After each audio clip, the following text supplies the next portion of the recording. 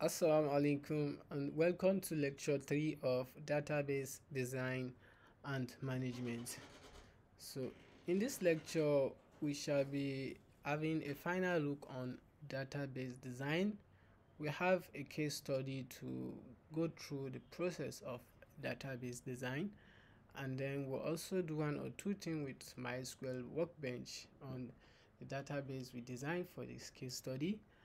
And we also look at database relationship, the kind of relationships we can have in the tables in our database. Thereafter, we'll talk about the structured query language, and we'll look at one of the subset of that, which is the data definition language. We'll say one or two things about that, and we'll have a class activity and an exercise to call it a day. So in the previous lecture, we discussed extensively on what database design is, and we'll talk about the process involved in creating a database or having our database design.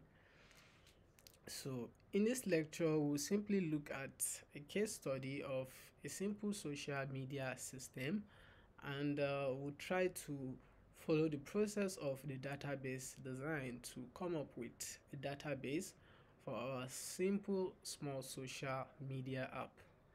So for this app, we have this case study where we have a user that make use of these social media apps, and the user are able to create accounts to the system. They're able to log into the system, create a post, comment on posts that are created by other users, and also our user can actually send a direct message and also receive a direct message. So if we can look into this use case, from this use case we can actually begin to identify the requirements that we need for our database. So right from the first case, which is to create account, in order for our user to create account, we actually need a table that can store account information for users. So maybe one of the requirement for our database is to have the account table, right?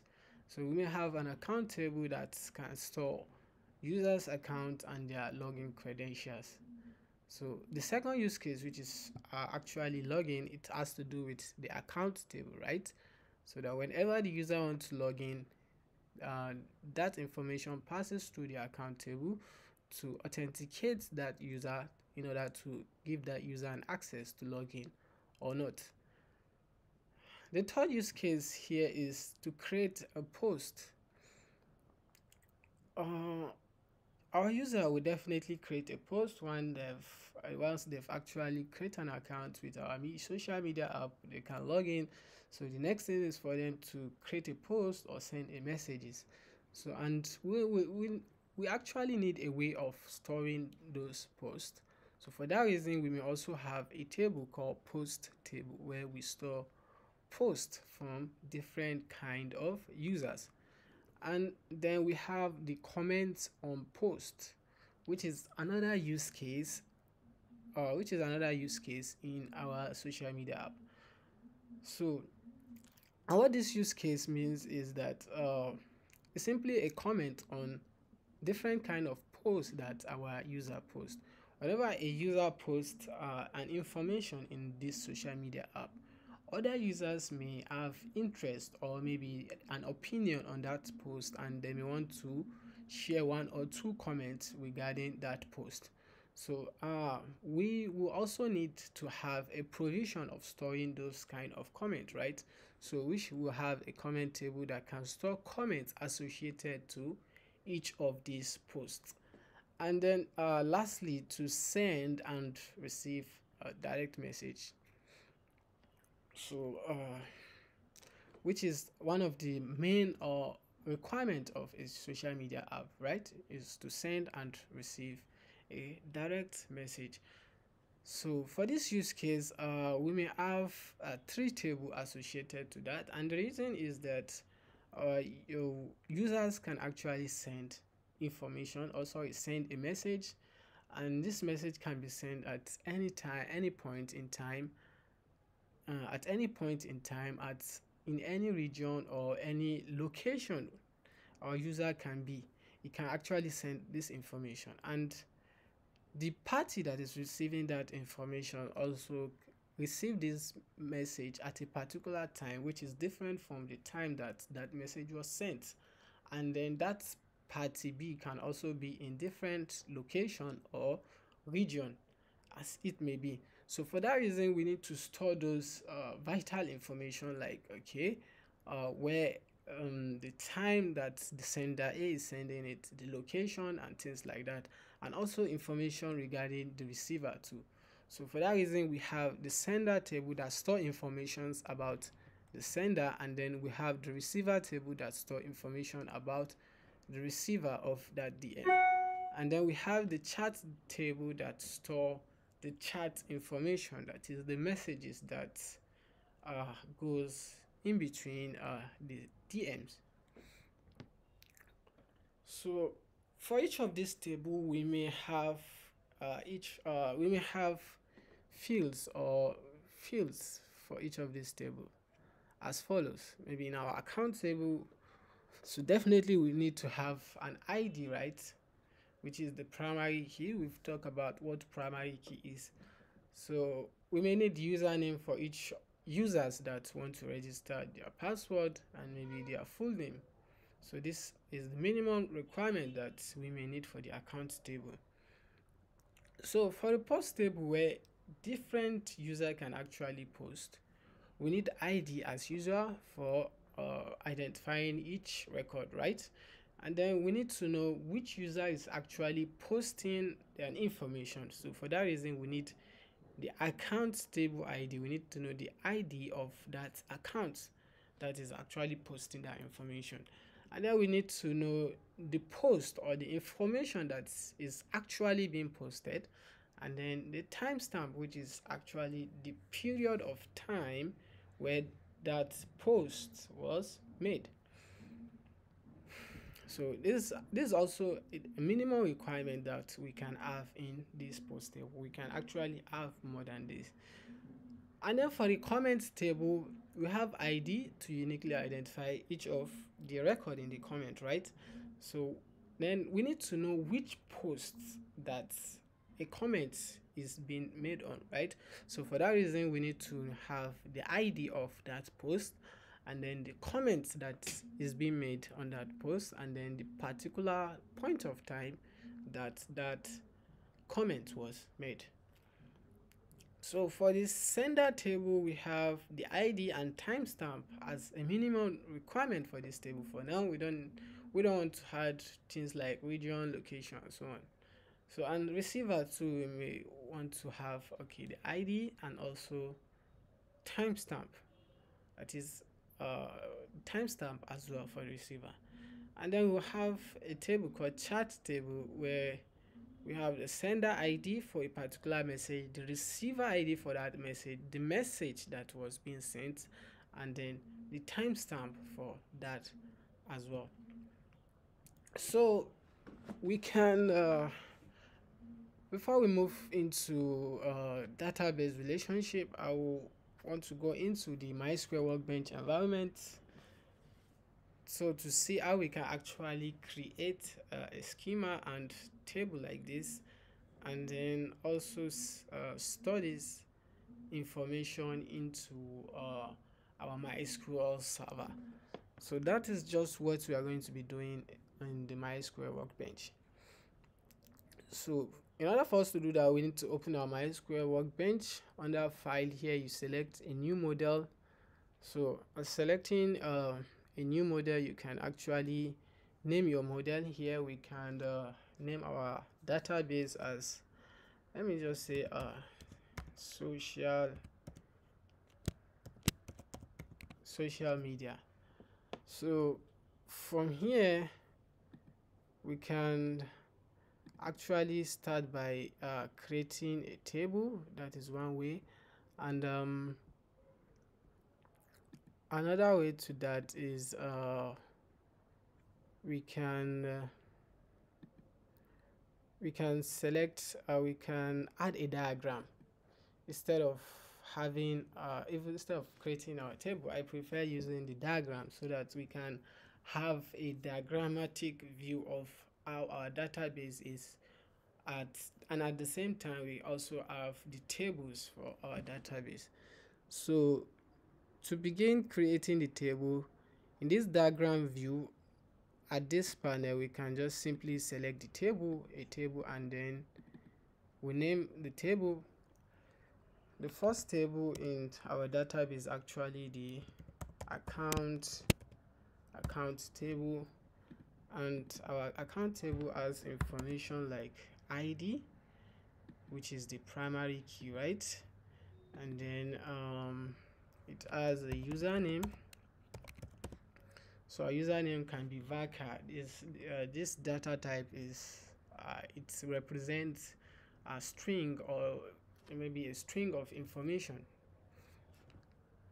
So depending on the length of that information, in this case we say varchar 45. So our username cannot exceed 45 characters or strings of characters. So and then we may want to have the password of the user. So password to I will leave it 45, and maybe full name of that user as well. So and we are done with the account table. We can move to the next table, which is the post table, right? So post.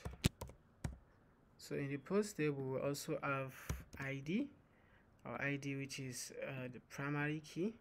So it has to be an integer, right? Since it's between it's an integer number that we use to number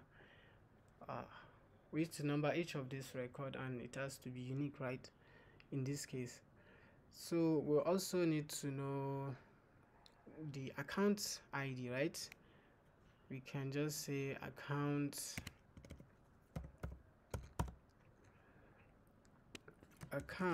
ID. So this has to be integer as well. So and then the post, this post can be varchar. We can increase this to maybe 495. After the post, what do we have again? The timestamp, right? The timestamp, that is the particular time where this information is sent. So we can change this to date time, or we can select timestamp. I think that is just the information we have for the post table. After the post table, we also have comment table, right? Comment table. So in our comment table we have ID, and then we have the post ID, right? We need to know which post that comment belong to, which is also an integer. And then we also need to know the comment.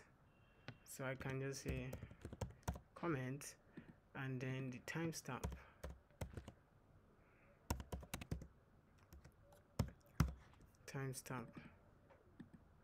So we can also select timestamp. So basically this is how we create our database table from the MySQL Workbench. After that we have let me look at it again. We have the sender, receiver, and then the chat table, right? So I can simply create sender table. So in the sender table we simply have the ID of the sender, and then we have time timestamp to know when that message was actually sent, so as a minimum requirement. So the same thing for receiver table. We have receiver table, so we have ID and then we have timestamp as well. Timestamp, so under here we select timestamp as our data type, and then lastly we have our chart table, where we have ID has to be primary key, right? Then we need to know who is sending the information. The sender ID, it has to be integer as well. And then we need to know the receiver ID, which is also an integer, and then the message being passed. So we can leave this back, let's say 255. So messages can be very, very long. So, and then the last thing is timestamp, to keep an appropriate log of this record too. So timestamp. So here are, so basically here are the tables for our database. So what we can do here, if we want to store this into our server directly, because this is just a diagram and we just have a table, but we don't have its representation in our server. So as far as that is concerned, there's no such database in our MySQL server. So in order for us to save this, we simply go to the database menu, and I've already made my connection, but you can actually create your connection here by specifying your username, and if your server has a password, you specify the password and then the port number and then host, so like that. And you need to ensure that your server is actually on. I'm actually using the XAMPP, so my server is actually on. I don't need to show you that. So I can just go to, you just go to forward engineer directly. So, and from here, depending if you have any store connection, you can just make use of it, but in my case everything is fine. I have the host name, I have the port number which is correct, and the username for my MySQL server. So for that reason, I'll click on continue, and then from here you can also create continue and then continue. So this will actually create the SQL syntax for all of this database for you. So, and then on clicking on continue, it will store this into your database, your MySQL server. So when we check our MySQL server now, we can see a database called Social Media Hub. So we'll see that in our subsequent discussion. So for now, I want us to move to the next item in the next item in our slide. So the next item in our slide, which is our database relationship. So the database relationship is actually it actually defines how tables in our database relate to one another. So, and we have basically three kind of relationship that can exist between the tables in our database. We have the one-to-one relationship, one-to-many relationship, and also many-to-many relationship. So beginning with one-to-one relationship is a very simple relationship whereby one record in our table or table A is associated to one record in table B, if you can think of it that way. So when we have one record in one table associated to just one record in another table, we refer to that as a one-to-one relationship. So usually we use one-to-one relationship whenever we want to break information in one database table. So maybe we don't want the information in one database table to be too much, we may decide to break it into two tables. So an example of that is, assuming we have a customer table in our data in a database, and that customer table may have information regarding that customer, and also information regarding the next of kin of that customer. So in that case, maybe that those information can be just too much for that one table. We may want to have maybe the customer information separately, and we may want to have the next of kin information separately. So in that case, one record or one customer in that customer table may have just one relationship with the next of kin table in order to link next of kin to each customer. So that kind of relationship, we may refer to it as a one-to-one relationship. And then we have the one-to-many relationship, which is a kind of relationship where one record in one table is associated to many records in another table.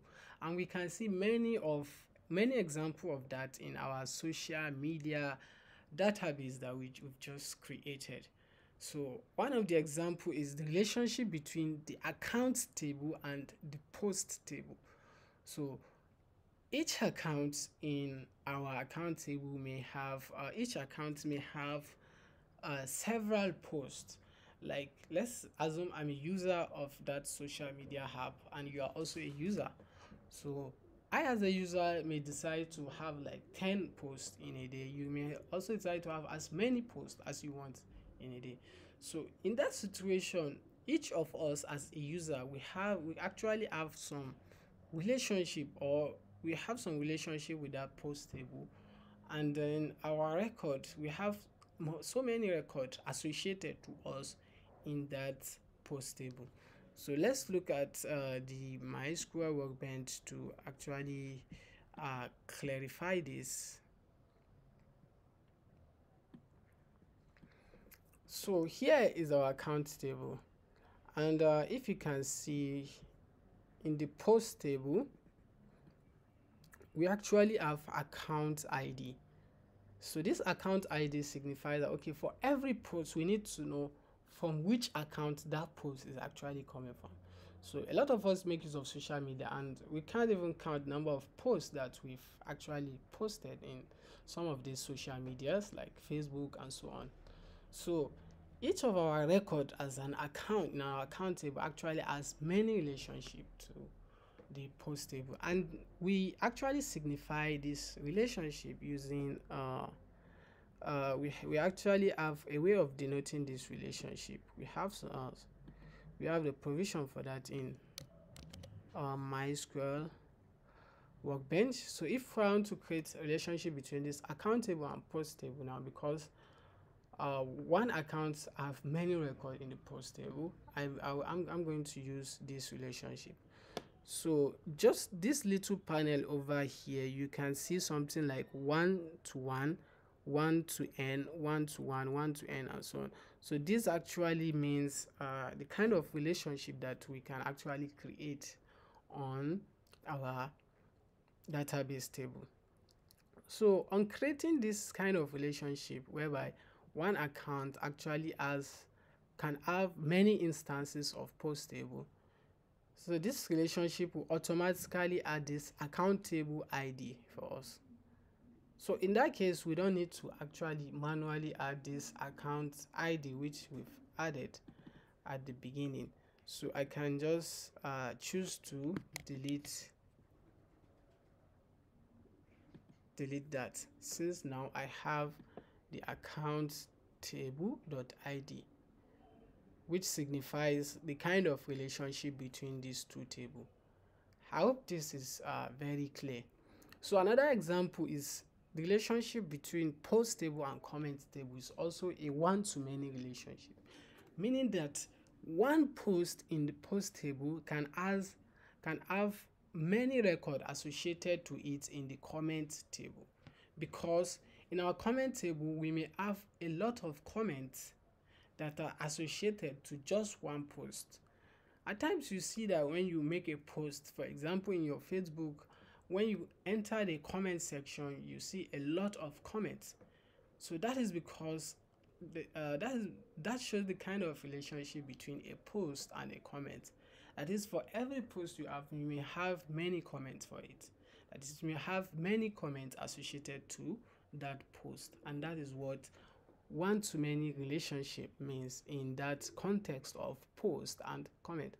So if you actually want to link this relationship to, we may decide to remove this post ID, because on linking that relationship right from the workbench, it will generate the post ID for us. So we can see now we have post table.id in our comment table, indicating that there's actually a one-to-many relationship between this table.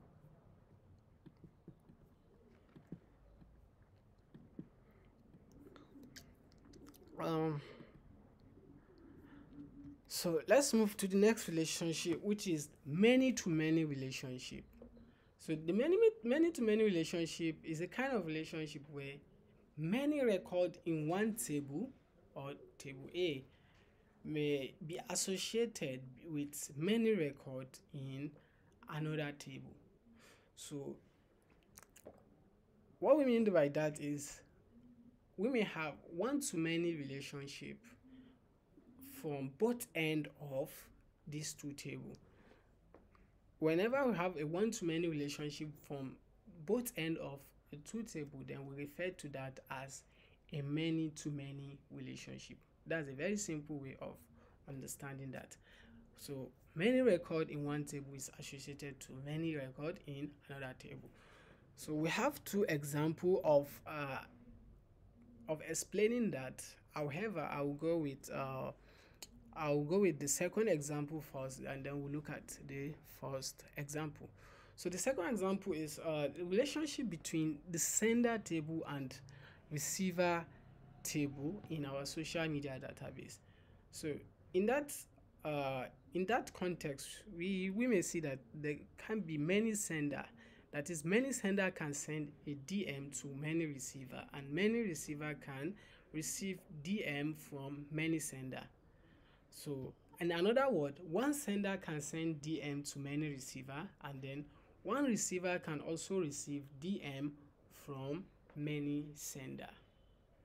I hope this is very clear. So let's take a look at the sender and receiver table again. So when you look at sender table, think of sender table as you trying to send a message to your friends. Maybe you have a list of friends, maybe friend 1, friend 2, friend 3. And when you say receiver table, think of receiver table as each of these friends. So you as a social media user, you may want to send maybe an id message to all of your friends. So as a sender, right from your sender table, you send, let's say you have 10 friends, and you send IP id or Eid Mubarak message to each of these friends, so which are the receivers. So in that case, you've actually sent 10 messages to different receivers, right? So that means just one record as a sender that you are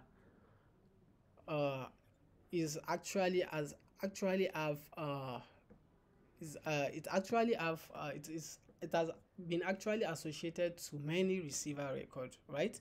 So, and then we can also think of it in the other way around. You can also be a receiver, because maybe your friend may also decide to send you an id message, and some of your friends too may also decide to send, and that your friend may also decide to send id message to some other friends, not just you.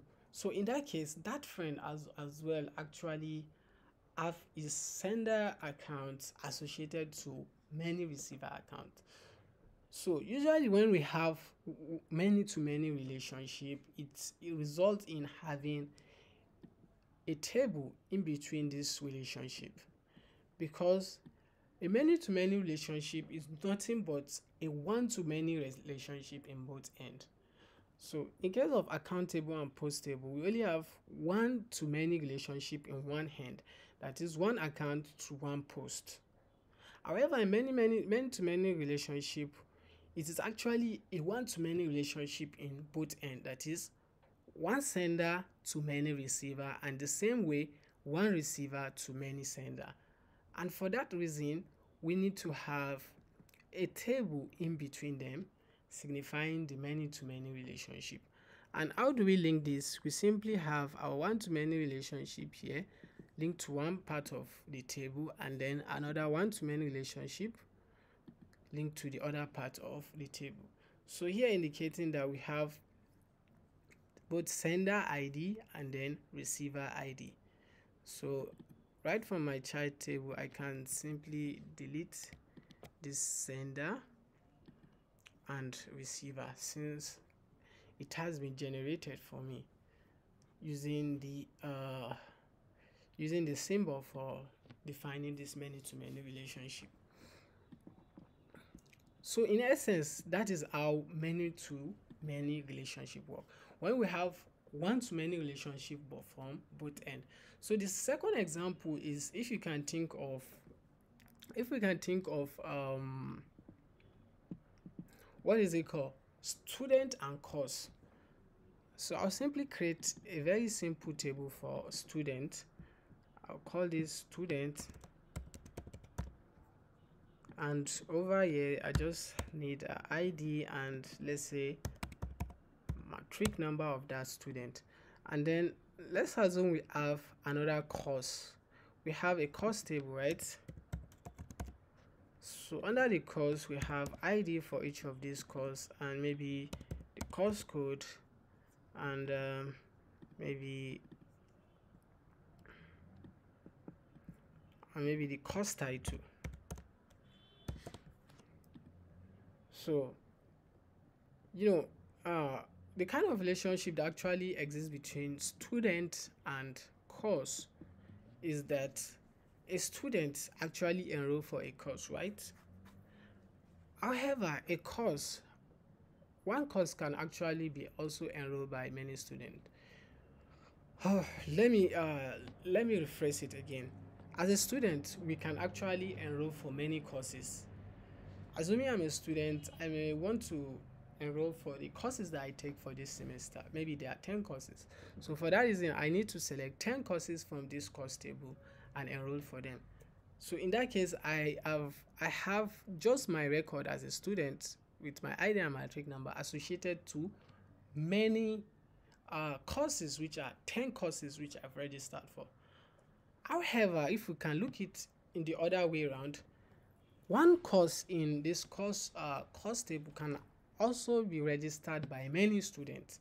Maybe many students from the same level, the same department can actually registered for just one particular course. So in that way too, we can say that for each course, that is one course in the course table is associated to many record in the student table. So in that kind of situation, we have a many-to-many relationship between the students and the course table. And for us to depict that, we simply try to have our registration. We need to have a table in between them. So we can call this table maybe course registration. So and within this course registration table, we may have the student ID, that is a student enrolling for a particular course, and then we'll also need to have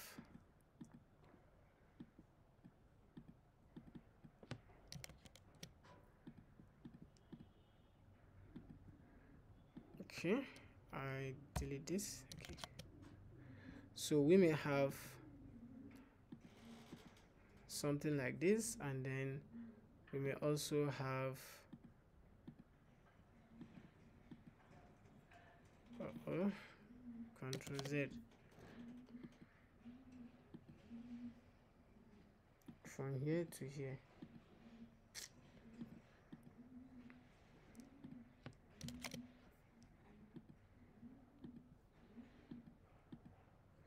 So, and we may also want to have the course ID. So for every registration, we need to know, okay, the students are actually doing the registration, and then the course ID, that is the course that that student actually registered for. So, and in that case, we may see that one student registered for different course ID, and we may also see instances where one course ID is registered by many students, many different student ID. So this is another example of a one-to-many relationship.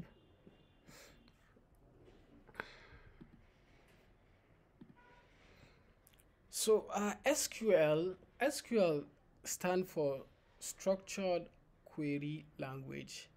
Is actually the standard language that we use to interact with our MySQL server to create and manage our MySQL database. And this language actually comprises of the data definition language and a data manipulation language. A data definition language, we use that subset of that language to create our database schema and then structured our table. And whereas for the manipulation language, we use it to interact with this database to maybe add record, delete record, manipulate record, and do different kind of things associated with manipulation of records or table in our database. So we'll look into the data definition language part first. We'll see some of we'll start looking at some data definition languages, some commands in that language, and then I think we'll call it a day from here, and then we'll continue from where we left off here in our next lecture. So here are some data definition languages. Maybe some of the uses of this data definition language, we can use it to create a database. We can use it to also create tables in our database, define their relationship, specify the primary key, the kind of constraint for each of these fields, and so on. So we'll start looking at how we can do this one by one with this data definition language. So beginning with creating a database. So if we actually want to create a database with our data definition language, we have the command called create database, and then create database command. So we use this command by specifying this create database and then the name of the database we want to create. We may also say create database, if not exist, then the database name. So both of these are actually correct. However, the second option checks whether that database exists or not. If it exists, it won't create the database, and if it doesn't exist, it simply creates that database. However, for the first option, it simply create the database, and if that database exists, it will throw an error that that database cannot be created because it already exists. So let's try to make use of this command to actually create our social media database. So in order for us to do, we need to check into the MySQL server environment, which is actually a console-like environment, to type in this command rather than using the MySQL workbench. But however, I already have my social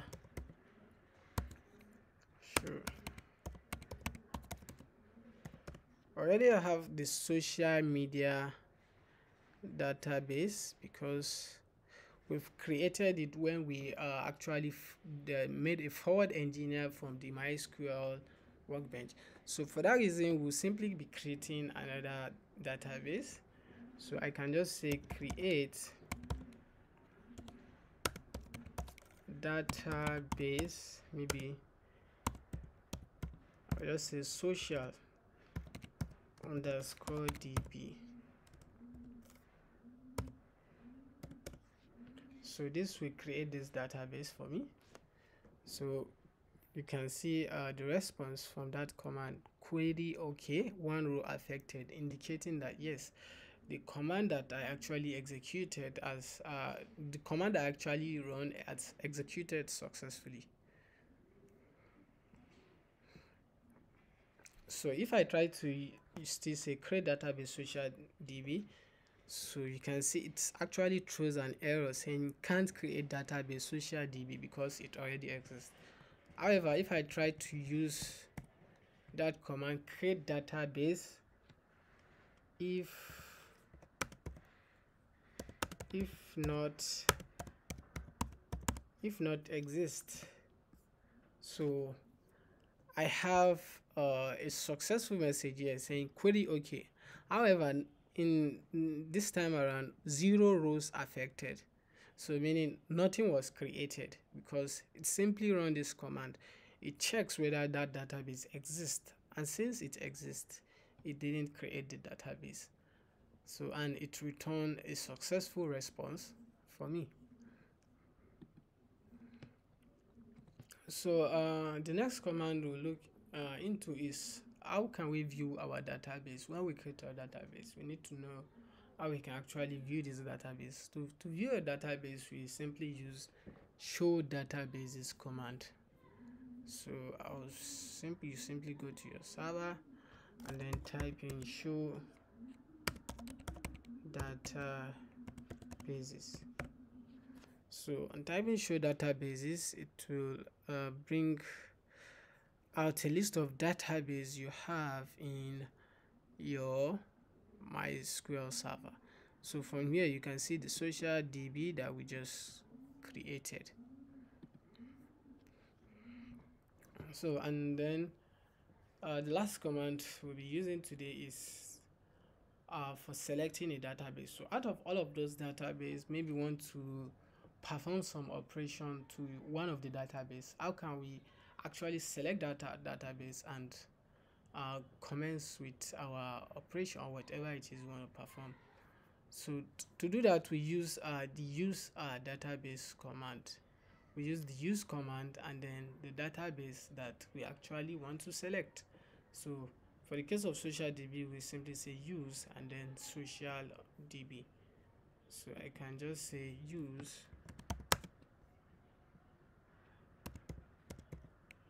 social underscore DB. So database change.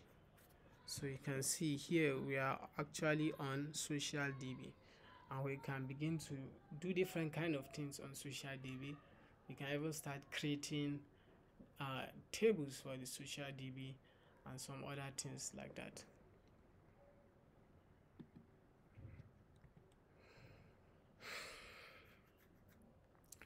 So here's an activity for you to try using the SQL command. Just try to write a command that create a database called University DB. University DB. So it's very simple. Create database University DB, or maybe create database if not exist University DB. So here is our third exercise. I want you to make use of this use case design to actually design a database, and that database should actually shows the relationship between the tables. So design a database that shows the relationship between the tables in that database using the information in this use case diagram.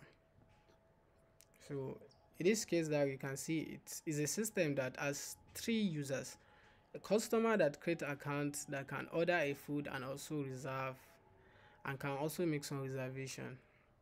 So we can order food and I can also order for drinks. So and then we have another user here that can create account, login, post. Okay, sorry, this is not part of the system. So and then we have the admin. Actually the admin add new item from menu, It can delete item from menu, update prices of this menu, and also check transactions.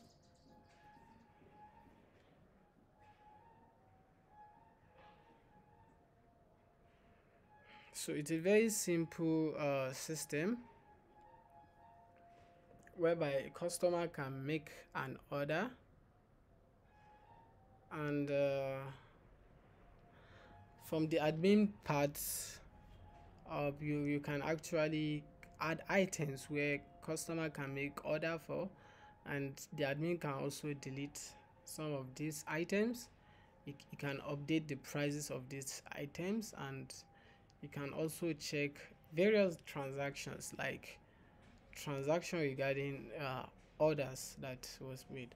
So this is actually not part of the system. This third third user is not part of the system. So we only have two users, which is the customer and admin.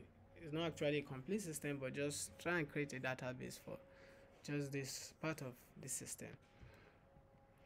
So, and then the second exercise is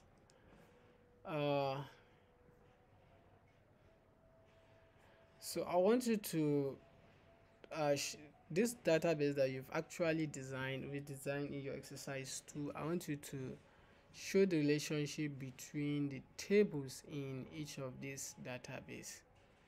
So that's all for now. Thank you very much.